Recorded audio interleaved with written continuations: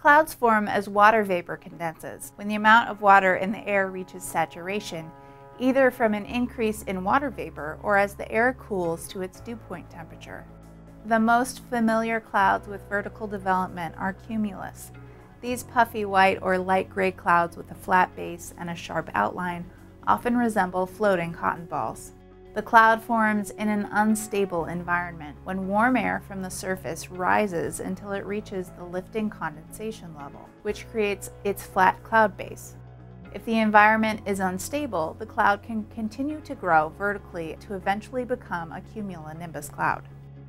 Cumulus congestus, or towering cumulus, is a large convective cumulus cloud with great vertical growth, usually taller than it is wide due to its strong updrafts, usually associated with precipitation.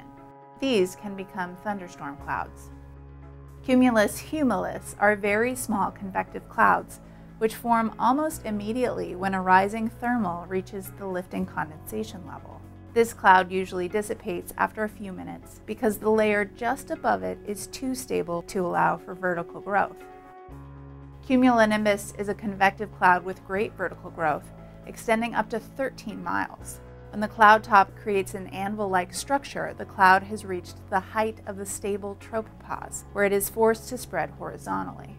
Associated with thunderstorms, these clouds are capable of producing rain, snow, hail, and lightning.